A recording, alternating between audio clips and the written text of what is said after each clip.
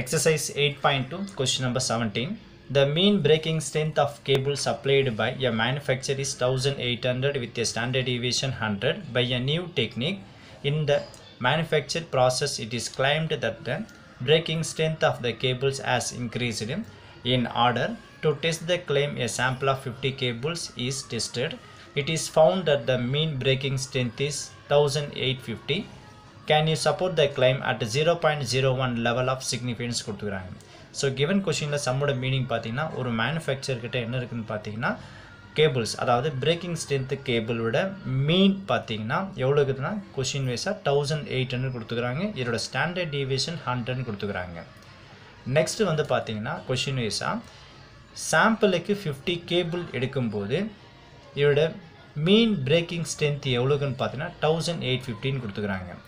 So இந்த இடத்துல just confusion ஆகும். இந்த இடத்துல சாம்பிள் மீன் என்னது, பாப்புலேஷன் ஆஃப் மீன் எதுன்னு நம்ம கன்ஃபியூஸ் ஆகிடக்கூடாது. ஸோ கொஷின் நல்லா தெளிவாக படித்து பார்த்தீங்கன்னா நமக்கே மீனிங் புரியும். இந்த இடத்துல சாம்பிள் ஆஃப் 50 கேபிள்ஸ், அப்போ நம்பர் ஆஃப் கேபிள்ஸ் எவ்வளோக்குன்னா 50 கேபிள் இருக்குது. அந்த நம்பர் ஆஃப் 50 கேபிளுக்கு பிரேக்கிங் ஸ்ட்ரென்த் மீன் பார்க்கும்போது 1850. அப்போது சாம்பிள் சைஸ்ன்றது n, அவரோட சாம்பிள் மீன் எக்ஸ் பார்ன்றது வேல்யூ தான் 1850. அப்போ பாப்புலேஷன் ஆஃப் மீன் எதுன்னு பார்த்தீங்கன்னா இதுதான் மேனுஃபேக்சர்ஸ். ஸோ எவ்வளோன்னு தெரியாது. ஸோ இது 50 கேபிளுக்கு வந்து மீன் ஸ்ட்ரென்த்து கொடுத்துக்கிறாங்க, பிரேக்கிங் ஸ்ட்ரென்த்து மீன் வேல்யூ கொடுத்துக்கிறாங்க. இதில் வந்து பார்த்திங்கன்னா மீனோட வேல்யூ தான் இருக்குது, அவன் எத்தனை கேபிள் பற்றி அவன் சொல்லவே கிடையாது. அப்போ இதுதான் பார்த்தீங்கன்னா இதெல்லாம் population of mean and population of standard deviation. So data collect பண்ணுறப்போ கரெக்டாக நீங்கள் ஹேண்டில் பண்ணிட்டீங்கன்னா சம் நம்ம ஈஸியாக முடிச்சிடலாம். ஆஸ் யூஷுவல் பார்த்தீங்கன்னா இதில் என்ட்ரி பண்ணிடுங்க. ஸோ ஃபஸ்ட்டு ஆஸ் யூஷுவல் என்ன பண்ணலாம், sample size. Sample size n is equal to, so எவ்வளோக்கு பாருங்கள், ஃபஸ்ட்டு 50 கேபிள் எடுக்கிறாங்க. அப்போ n இஸ் ஈக்குவல் டு இதில் 50 நம்ம என்ட்ரி பண்ணிக்கலாம். அடுத்தது சாம்பிள் மீன் எக்ஸ் பார். ஸோ 50 கேபிளுக்கு பிரேக்கிங் ஸ்ட்ரென்த்தோட மீன் பார்த்தீங்கன்னா 1850. ஸோ இதில் எக்ஸ் பார், ஸோ இந்த இதில் 1850 நம்ம என்ட்ரி பண்ணிக்கலாம். அடுத்தது பாப்புலேஷன் ஆஃப் மீன், அவரோட சிம்பிள் வந்து நியூ. இதோட மீன் பாப்புலேஷன் ஆஃப் மீனோட சிம்பிள் நியூ, அவரோட ஆன்சர் பார்த்தீங்கன்னா 1800. அடுத்தது பாப்புலேஷன் ஆஃப் ஸ்டாண்டர்ட் டீவியேஷன், இதோட சிம்பிள் வந்து சிக்மா.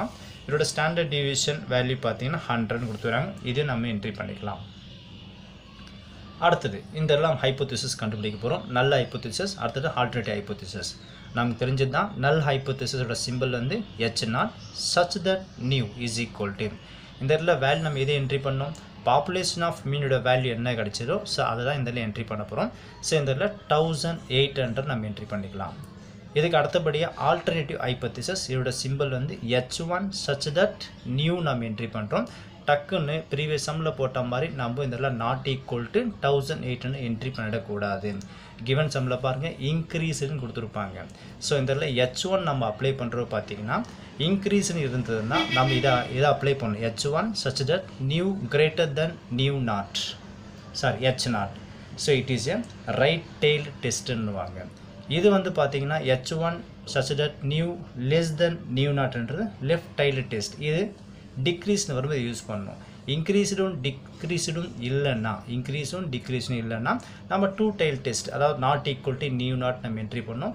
ஸோ கிவன் கொஷினில் இன்க்ரீஸ்னு இருக்கிறதுனால நம்ம என்ன பண்ணணும், H1 such that new greater than H0 நம்ம என்ட்ரி பண்ணணும்.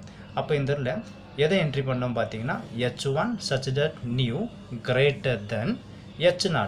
H0ன்றது எதோட வேல்யூ இந்த இடத்துல 1800. ஸோ இந்த இடத்துல இதை 1800 நம்ம என்ட்ரி பண்ணிடணும். ஸோ இந்த டிஃப்ரென்ஸ் தெரியும் போது நாம் சம் ஈஸியாக முடிக்க முடியும். அதே மாதிரி பார்த்தீங்கன்னா இந்த இடத்துல சம்மோட மீனிங் பார்த்தீங்கன்னா பிரேக்கிங் ஸ்ட்ரென்த்து பார்த்தீங்கன்னா கொடுத்துக்கிறாங்க. இந்த இடத்துல நல்ல ஹைப்போதிசிஸில் H0 such that new இதோட மீனிங் பார்த்தீங்கன்னா த braking strength of the cable has not இன்க்ரீஸ்ன்னு நம்ம எடுத்துக்கிறோம். இதில் நல்ல ஹைப்போதிசிஸ். நான் அகெயின் சொல்கிறேன் பாருங்கள், நல்ல ஹைப்போதிசிஸில் த braking strength of the cable has not increased. ஆனால் ஆல்டர்னேட்டிவ் ஹைப்போதிசிஸ் வரும்போது இஸ் நாட் இன்க்ரீஸ் சொன்னோமா, இது என்ன இஸ் இன்க்ரீஸ்ன்னு சொல்ல போகிறோம். அதாவது த braking strength of the cable has இன்க்ரீஸ்ன்றது alternative hypothesis நம்ம எடுக்க போகிறோம். அவ்வளோதான். இப்போ இதில் வந்து பார்த்தீங்கன்னா level of significance. So simple வந்து ஆல்ஃபா. இதில் level of significance என்னது 0.01. ஸோ இதில் 0.01 என்ட்ரி பண்ணுங்கள். இந்த 0.01 தான் என்னது நம்ம 1% சொல்லாமல் 1% தான் 1/100 அது டிவைட் பண்ணுறப்போ 0.01 வரும். இப்போ இந்த நார்மல் ப்ராபபிலிட்டி டெஸ்ட்டில் வந்து பார்த்தீங்கன்னா 1% வேல்யூ நம்ம பார்க்கணும். 1% வேல்யூன்னு சொல்லி 2 tail டெஸ்ட்டில் பார்த்துடக்கூடாது. நம்ம பார்க்குறது ரைட் டெயில் டெஸ்ட். ஏன்னா கிவன் கொஷனில் இன்க்ரீஸ்ன்னு கொடுத்துக்கிறாங்க. அப்போ இன்க்ரீஸ்னும் போது ரைட் டெயில் டெஸ்ட் தான் யூஸ் பண்ணணும். அதில் 1% வேல்யூ என்னைக்கு பார்த்தீங்கன்னா இசட்டோட ஆன்சர் நமக்கு 2.33 இருக்குது. அப்போ இதிலிருந்து இசட் இஸ் ஈக்குவல் டு 2.33 நம்ம என்ட்ரி பண்ணிக்கலாம். இப்போ ஆஸ் யூஷுவல் இப்போ இதில் ஃபார்முலா அப்ளை பண்ண வேண்டியதான். ஃபார்முலா பார்த்தீங்கன்னா Z is equal to X bar minus new divide pi sigma divide by root 10 entry பண்ணுங்கள். இப்போ இதுலேருந்து எக்ஸ் பாரோட வேல்யூ பார்த்தீங்கன்னா ஸோ 1850 மைனஸ் நியூவோட வேல்யூ பார்த்தீங்கன்னா 1800 டிவைட் பை சிக்மாவோட வேல்யூ பார்த்தீங்கன்னா 100 டிவைட் பை ரூட் என்னோட வேல்யூ எவ்வளவு பார்த்தீங்கன்னா 15 இது ரெண்டுத்தையும் மைனஸ் பண்ணலாம். இது ரெண்டுத்தையும் மைனஸ் பண்ணுறப்போ கிடைக்கிற ஆன்சர் நமக்கு 15 வந்துடும். டிவைட் பை 100 என்ட்ரி பண்ணுங்கள். டிவைட் பை ரூட் 50 இதை ரூட் எடுத்திங்கன்னா என்ன கிடைக்கும் பார்த்தீங்கன்னா 7.071 வரும். நெக்ஸ்ட்டு இதிலிருந்து இது ரெண்டுத்தையும் நம்ம என்ன பண்ணோம் டிவைட் பண்ணோம். அதாவது இந்த 50 அப்படியே வச்சுங்க. டிவைட் பை இது ரெண்டுத்தையும் டிவைட் பண்ணுறப்போ உங்களுக்கு கிடைக்கிற ஆன்சர் பார்த்தீங்கன்னா 14.142 வரும். இது ரெண்டுத்தையும் டிவைட் பண்ணுங்கள். டிவைட் பண்ணுறப்போ இசட் இஸ் ஈக்குவல் டு வர ஆன்சர் என்ன கிடைக்கும் பார்த்தீங்கன்னா 3.5355 போயிட்டு தான் இருக்கும். இதை ரவுண்ட் ஆஃப் பண்ணுறப்போ இசட் இஸ் ஈக்குவல் டு 3.536 நம்ம என்ட்ரி பண்ணிக்கலாம். இப்போ பார்த்தீங்கன்னா இதை நம்ம அக்செப்ட் பண்ணோமா ரிஜெக்ட் பண்ணோமான்றது எதை வச்சு சொல்லுவோம். அந்த 1% லெவலில் அந்த ஆன்சர் என்ன இருக்குது இசட் இஸ் ஈக்குவல் டு 2.33 இருக்குது. 2.33க்குள்ளே இருந்துச்சுன்னா இது அக்செப்டட், இதுக்கு மேலே பிடிச்சா ரிஜெக்டட். இப்போ வந்த ஆன்சர் பாருங்கள் 3.536 இருக்குது. ஸோ 2.33 அதிகமாக போயிடுச்சு. அப்போ பார்த்தீங்கன்னா இது என்ன ஆகிடும் ரிஜெக்டட் ஆகிடும்.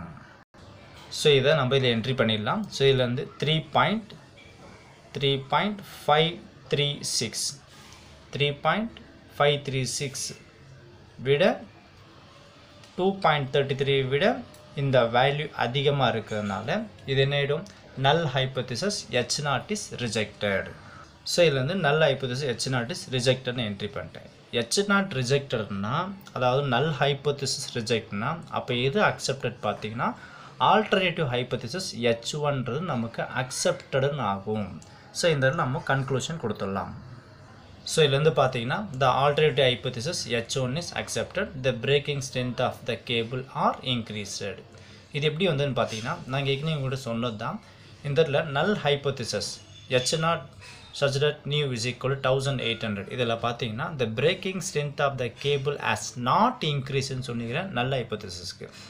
ஆனால் alternative hypothesis வரும்போது the breaking strength of the cable has increased ன்னு சொல்லிக்கிறேன். இப்போ இந்த இடத்துல நமக்கு எது அக்செப்ட் ஆகிடுச்சு எஸ் H1 தான் அக்செப்ட் ஆச்சு. அப்போ இந்த இடத்துல இருக்கிற சொன்ன வேர்டிங் தான் இந்த இடத்துல ஃபார்ம் பண்ணிக்கிறேன். இந்த braking strength of the cable R increase நான் என்ட்ரி பண்ணிக்கிறேன். ஸோ இதுதான் நமக்கு தேவையான சம்மோட ஆன்சர்.